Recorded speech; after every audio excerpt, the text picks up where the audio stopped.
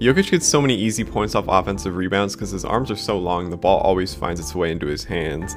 Here at the end of the half, Jokic is going to roll out for a three-pointer. He looks like a shooting guard. It looks like Ray Allen or Klay Thompson doing that. Here's Jokic going to make quick work of Grant Williams down low. His post moves are always so quick, no wasted movement.